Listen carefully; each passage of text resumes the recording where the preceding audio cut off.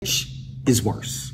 And we have to start with the two most common questions we get, marijuana or alcohol. Now, those of you who follow me know neither one are good for you.